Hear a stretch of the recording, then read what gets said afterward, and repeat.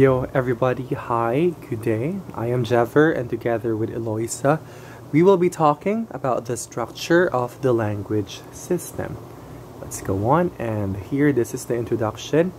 I will not be dwelling a lot of time for this, but I just want you guys to know that this chapter examines how the components of the language system relate to one another.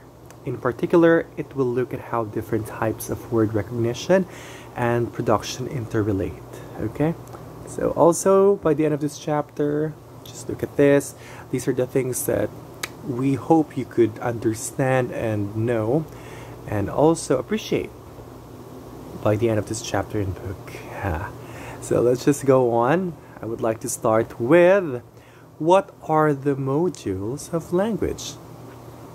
When we see or hear or produce a sentence, we have to recognize or produce the words and decode or encode the syntax of the sentence. All of these tasks involve specific language modules. The initial processes are data-driven. Little is known at present about the relation between the syntactic encoder and decoder, although the evidence described in chapter 12, I would like you to refer to the book, the PDF for the chapter 12. It suggests that they are distinct.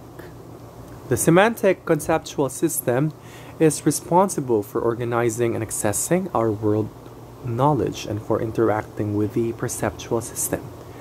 The meanings of words can be connected together to form a propositional network which is operated on by schemata and the conceptualizer. Neuropsychological case studies show us that brain damage can affect some components of language while leaving others intact.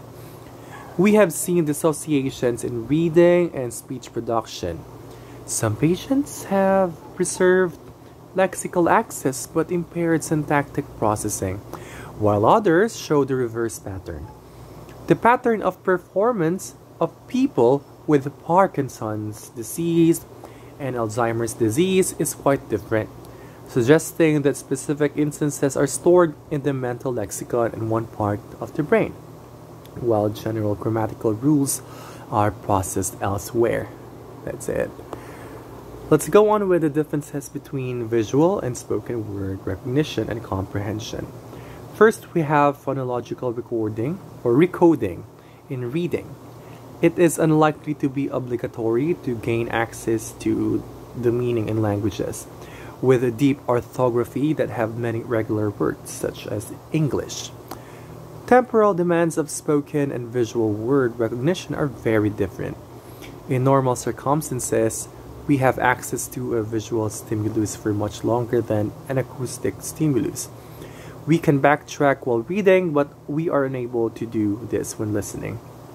So here we have the differences between the modalities, and it may extend beyond word recognition. We have Kennedy and Moray, Jennings and Reed. They argued that parsing differs in the two modalities. With written language, we have the 420 or 420, the psychology of language, opportunity to go back to it. But access to spoken language is more transient. The differences are limited. However, Watt and Murray found that prosodic information made no difference to the way in which we parse ambiguous sentences. So next, let's talk about how many lexicons are there. So here the most parsimonious arrangement is that there is only one. There's only one lexicon used for the four tasks, which are reading, listening, writing, and speaking.